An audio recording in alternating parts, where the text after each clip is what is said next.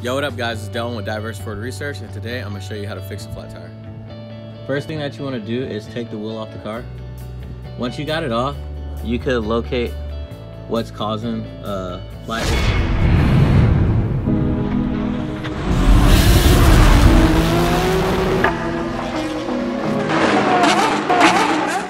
When it's a screw in here, it's kind of easy because you can just back the screw out.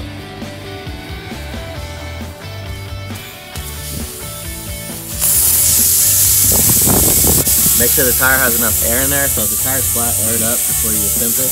That way, it'll be a little bit easier to locate the flat because you can hear it.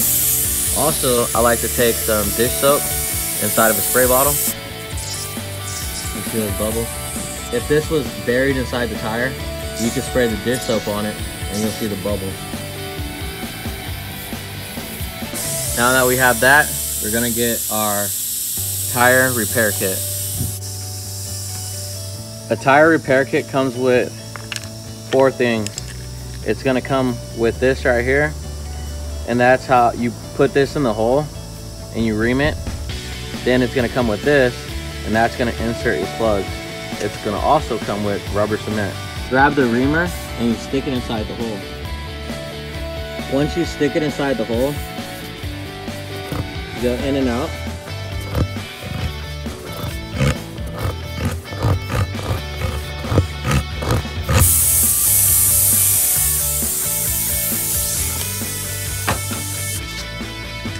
After you do that, you're gonna grab your insert tool. You're gonna take this right here, this plug, feed it through here on your insert tool.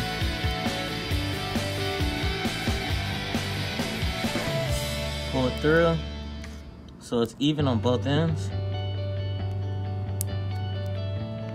like so. After you do that, you're gonna grab your rubber contact cement. You're gonna place the cement on here gracefully. I like to give it about 20 to 30 seconds before I stick it in the tire.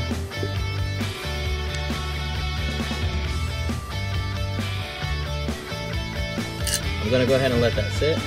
I'm gonna take the same glue and put just a little bit where the hole's at. Right there, that's enough. Make sure to put the cap back on your glue. Take your insert tool, find the hole. Once you find the hole, you're gonna shove it in and pull it back out. But make sure it goes down at least a 1/2 inch inside the tire.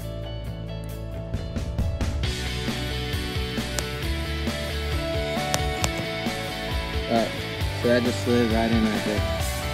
This is the only tricky part. Now that that's in there, you're gonna pull this out the handle real quick.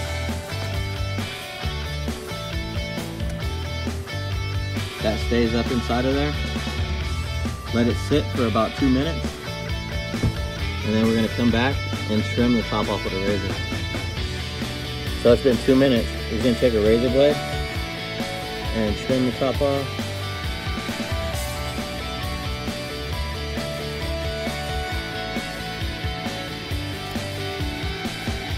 Make sure you use gloves when you do this. I do this a lot, so. But make sure you use gloves, eye protection.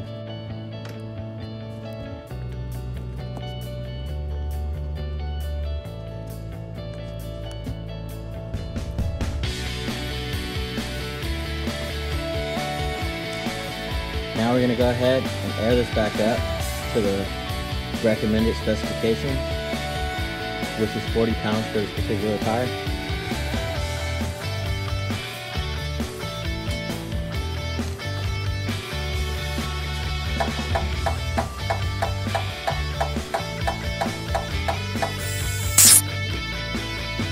Now that we have air back in the tire, we're going to double check the leak. So we're going to use the same soap and water bottle, spray it over the area, and we have no bubbles, so that leak is fixed. Hopefully this information helps one of you guys out. The repair kit's only like $3. Usually they're charging about $20 to fix tires now. So if you go get a repair kit, you got a little bit of time and an air pump, this may help you out. Thanks for tuning in, guys. This is Dylan with Diverse Sport Research, and I'll see you soon.